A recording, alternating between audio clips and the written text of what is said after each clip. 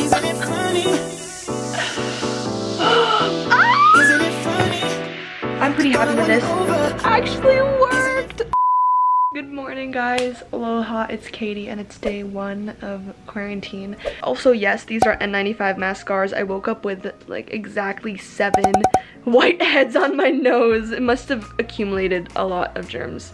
I have made it my mission today to make a website for COVID-19 donation funds. Here in the Philippines, we call them frontliners because they're the first line of defense. They're the people who are actively trying to solve this situation. And a lot of them are unequipped with face masks, gloves, food. So what I'm trying to do is create a website for all these donations just as a quick 24-hour project to encourage people to donate. It really surprised me when I messaged Instagram and I asked if you guys knew any funds, and either that post just didn't reach a lot of people or I only got 2 responses, and I want to change that. So the first thing I did last night when I had this idea is I took to Figma, which is a new design software I've been loving.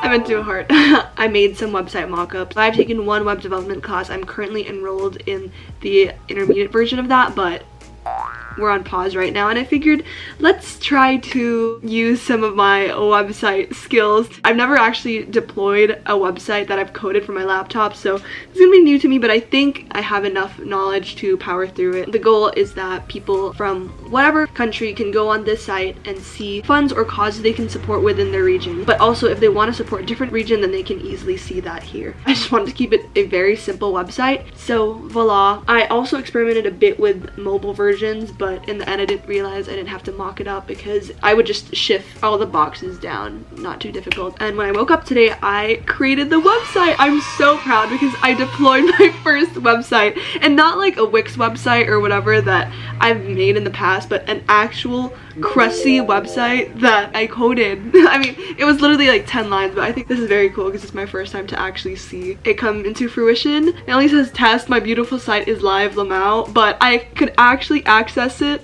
on my phone. Context, if y'all are nerding out with me right now, I am planning on just using HTML and CSS for this website. Atom is my IDE, so that's just the environment in which I'm coding this, and I'm using Github to host the website and push the changes to make them live. It is 10:30 a.m. I woke up 3 hours ago and I'm ready to get this going.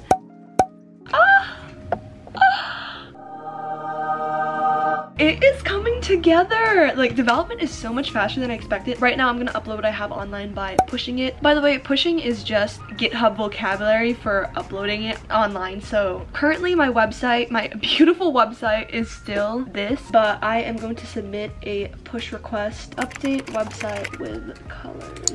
I just have to write a message so I know what I changed at that specific time, because the beauty of GitHub is if anything goes wrong, you can revert the website at a point in history. Okay, let's see it live. It might look really trash because it's not built for mobile or iPad or anything right now, but let's see how it goes.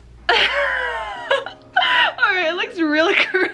Oh my gosh. I am very proud to see this come into fruition. That's pretty cool. So another thing with coding that I think people don't realize is you usually don't know everything when you start coding, and websites, documentation, tutorials become your best friend. Oh my gosh, I figured out flex wrap, and I never really got it when I was still in class, but I was just like, this has to work, and it did. So now it's beautiful.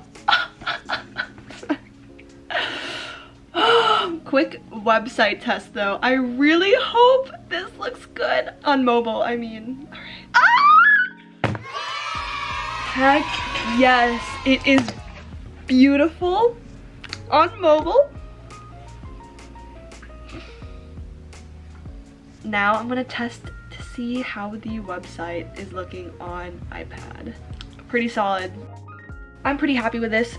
I have hit my knowledge capacity, so if there are any of you who are watching and are familiar with HTML and CSS, I could actually really use some help with this website. So please email me alohakatieg@gmail.com if you can help me out with this website. You could just view source it honestly and you would see my code.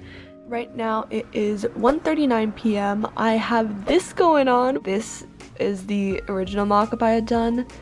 This is what I actually came up with. I'm pretty happy with it. I'm very proud of my hover state with the drop shadow. Boom.